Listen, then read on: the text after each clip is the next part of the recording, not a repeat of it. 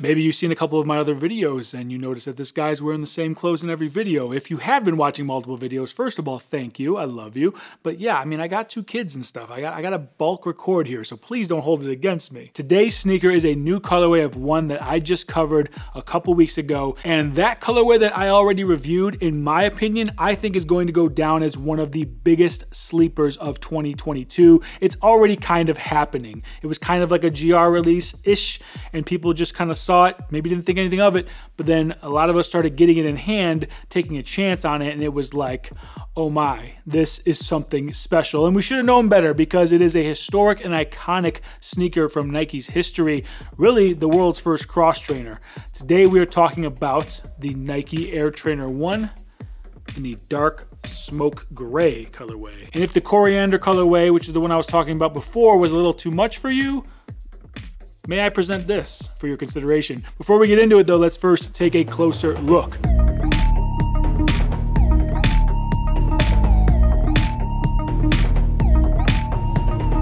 All right, guys, welcome back. And now that you've seen a closer look of these bad boys right here, welcome. My name is Steve. If you are new here, consider joining the fam, and also check the links down in the description below. I got links to cop these bad boys from eBay. Authenticity is guaranteed, although if there are some retail links, I will have those linked down as well, because this thing did sell well, but I'm not sure if it's sold out.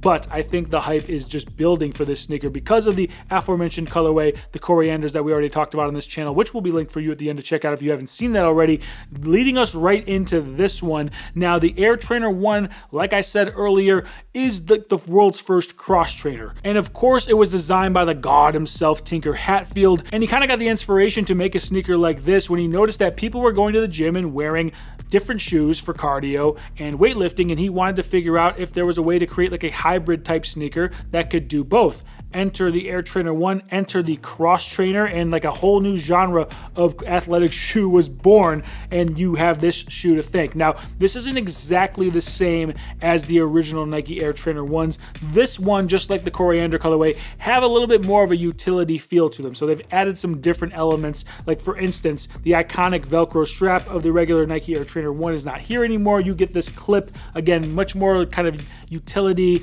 maybe more rugged, maybe more outdoorsy, which I'm here for. I dig the aesthetic. There are other subtle differences in this sneaker as well that differ from the OG version, but that doesn't make this any less. I think this makes this very dope and very modern. One of the really, really dope things about this shoe, and it's present on the coriander colorway as well, and it's something that I feel like I haven't seen much at all in other Nike sneakers, is this piece right here. This middle panel piece has a color changing type of effect to it. Like this one looks very silver, and then you can see little touches of yellow and maybe even some green back there. Now it could be little reflections of the midsole, but I don't think, I think there's actually maybe some different color fabrics back there, and this is a little semi-translucent. Whatever the case, when you rotate it through the light, it looks so dope. It's just kind of changing, kind of like that chameleon style paint that you see on cars.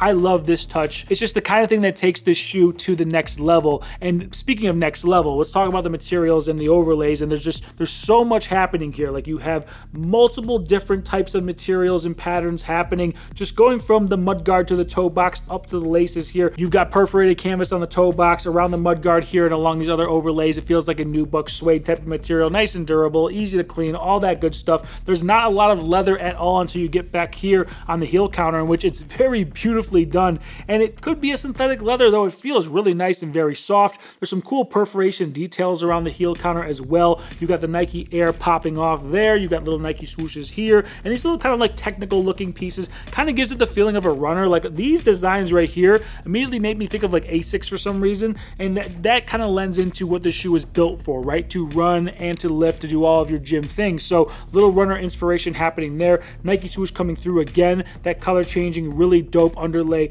there behind the Nike swoosh, and then you get a very rugged looking lace system set up here. So the lacing system running underneath, they're all covered up by this very thick canvas pull tab that's kind of just connected and going all the way up to the top there, and kind of hides the tongue. The tongue has some nice colors to it. It's like a darker gray tongue, ripstop floppy material on the front and back, nice and padded, nice and cushioned. Definitely going to make for a comfortable fit, and that's what you get with this sneaker. It is very comfortable. I mean, look at this outsole. This bad boy is nice and wide, and that's by design, giving you a nice stable platform to do your workouts in, right? Also giving you a little bit of Nike Air in there, like encapsulated air maybe, nothing crazy, because remember, this shoe came out a very long time ago. It's one of the first cross trainers, so you're not going to get that large, crazy, bouncy Nike Air that we've come accustomed to now, but there's enough in there for you to do some comfortable runs, nothing crazy or long distance. But really though, I think most people are going to be rocking this as a casual shoe anyway, so for your everyday use, this thing is fantastic. Nice, stable, wide platform, gonna keep you comfortable, gonna keep you protected, gonna keep you dry,